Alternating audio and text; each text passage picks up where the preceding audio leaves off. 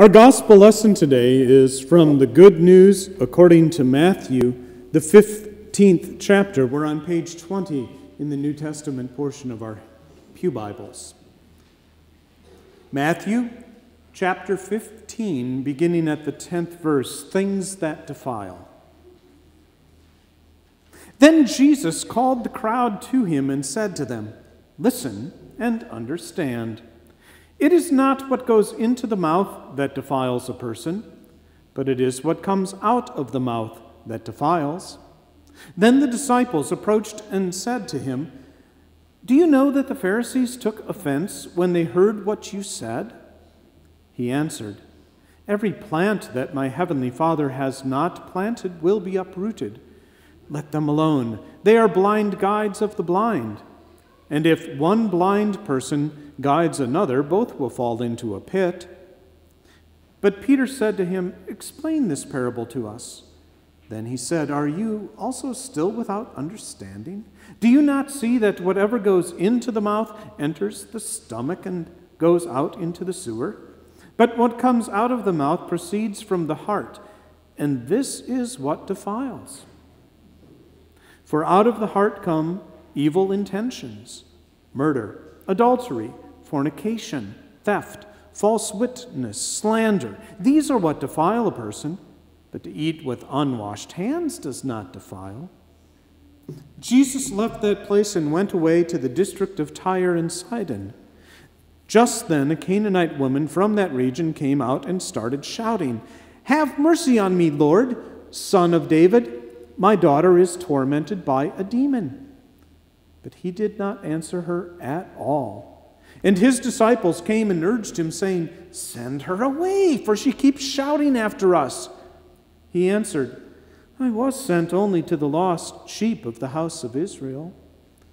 But she came and knelt before him, saying, "Lord, help me." He answered, "It is not fair to take the children's food and throw it to the dogs." She said, "Yes, Lord. Yet even the dogs eat the crumbs that fall from their master's table." Then Jesus answered her, "Woman, great is your faith.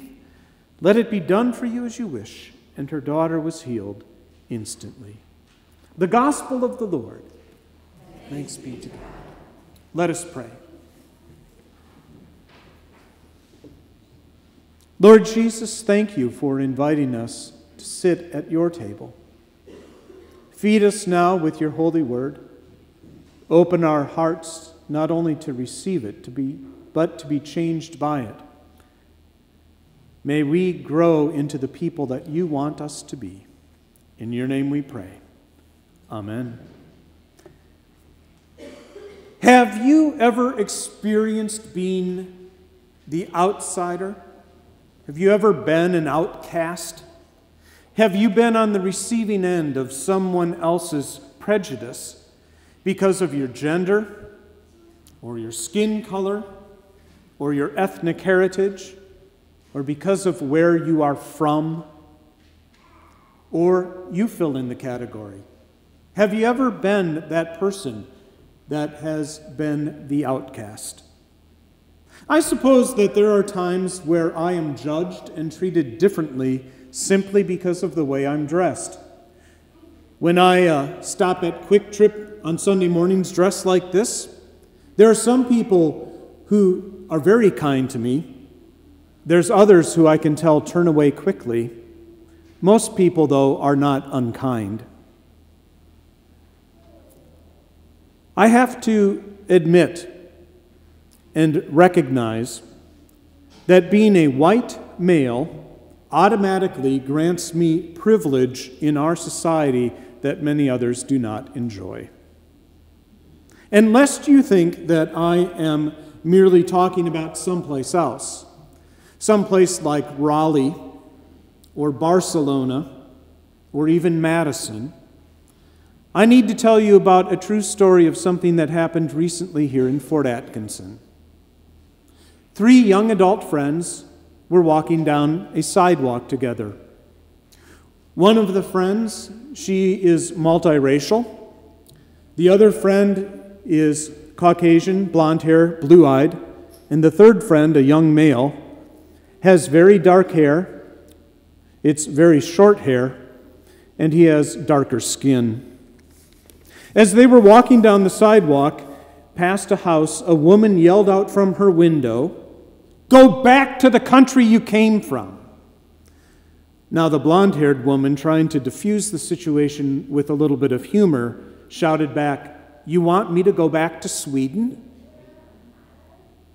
But the hatred had already been spewed, and it hung heavy in the air.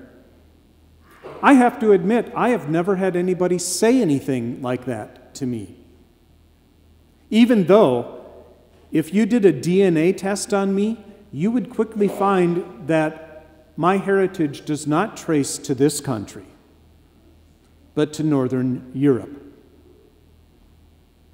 So as appalling as that event is, I bring it up to remind you of a couple things. Number one, you and I must be diligent in our efforts to push out prejudice, hatred, and fear and hate speech in our own community as well as in our country and in the world. Secondly, I wanted to remind you that there are many people in our very community who know what it's like to be the outsider and the outcast, to be the one who is not welcomed automatically. And today's lessons are all about that, all about God's preference and God's love and welcome for all people everywhere. Why should it ever surprise us that God loves every single child that God has made?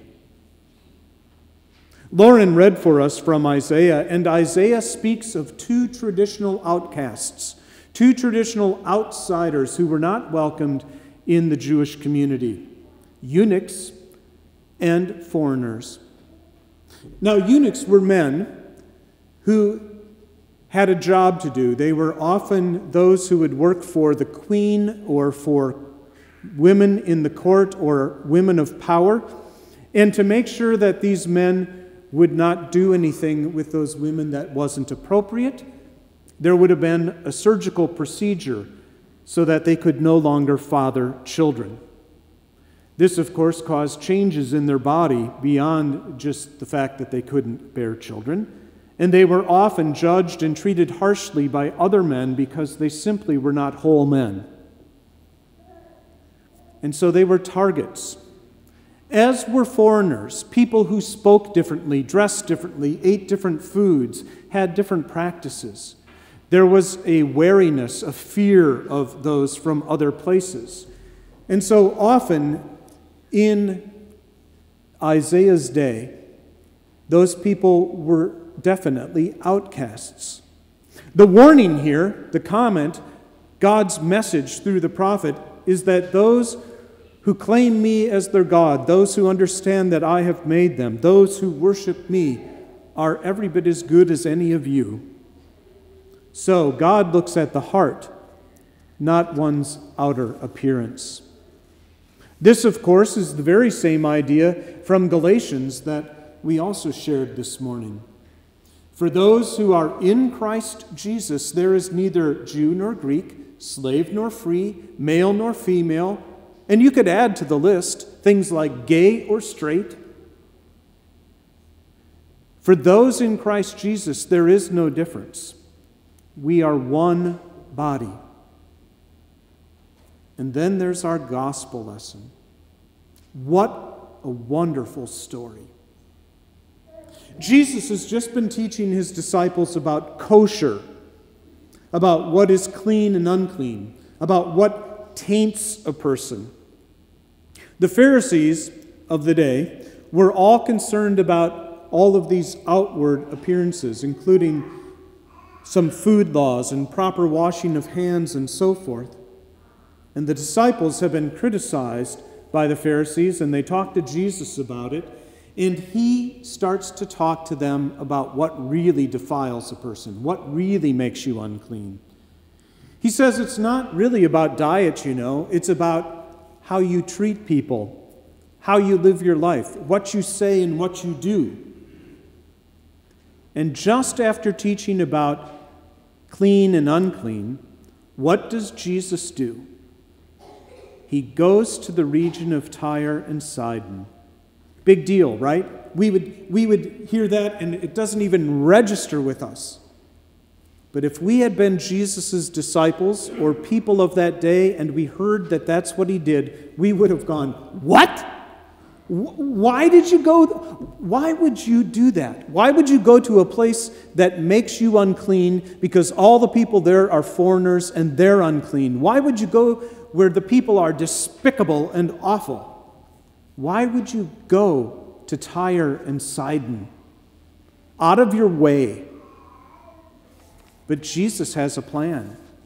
He goes there on purpose as a lesson, following up on the clean and unclean to show the disciples something new. My opinion is that Jesus acts and talks the way the disciples think he should at the beginning, just to lure them in on what's going to happen.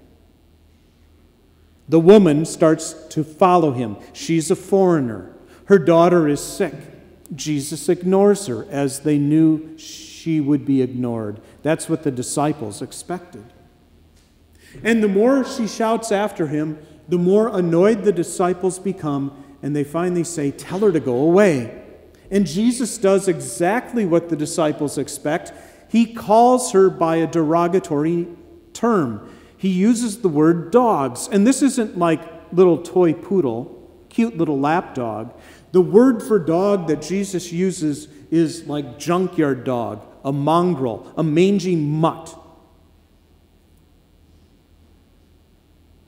And amazingly, she doesn't turn and run away.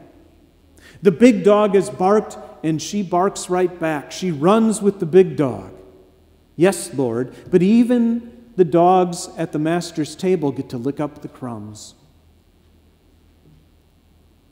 And Jesus heals her daughter. This would have been very shocking to the disciples. Why would Jesus, first of all, talk to a woman? Secondly, why would he heal a little girl who had no power or authority and didn't really matter because she wasn't one of them? And yet here he is in this unclean land with these unclean people, and he does this amazing thing. He heals her. And that would have been shocking. The disciples suddenly are given an example of the fact that Jesus plans to love everyone everywhere and to change their lives. This is the beginning, you see, of Jesus' ministry, where he opens the disciples' eyes that it's not about protecting us, just the people of God of Israel. It's about the whole world. My house shall be called a house of prayer for all people. And just in case we don't get it, or the disciples didn't get it, Jesus' last words to them in the Gospel of Matthew are this: "Go, therefore, and make disciples of all nations." All nations. All nations. Baptizing them in the name of the Father, Son, and the Holy Spirit. And then it makes all of us think of that verse that nearly every Christian around the world knows by heart. For God so loved the world. Not for God so loved just this little group. It's everybody.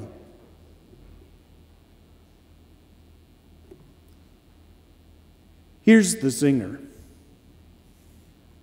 That means that God even loves the misguided woman who shouted out her window at the three friends walking down the sidewalk as much as he loves you or me. The difference is she doesn't know what that love means yet. She doesn't understand how that love changes you yet. When we say here at Trinity that we are striving to share Christ's love with everyone, everywhere, we mean everyone, and we mean everywhere. This little incident, as sad as it is a reminder to us that we have a lot of work to do. between ourselves of what it means to love one another, of those who gather in this space, but especially those who live in this community, and those who live all across this country, and those who live all around the world. It's a good reminder for us today that Jesus came for all, not just for me, not just for you. May we discover and claim what it means to be disciples of Jesus who share Christ's love with everyone, everywhere. In his name, amen.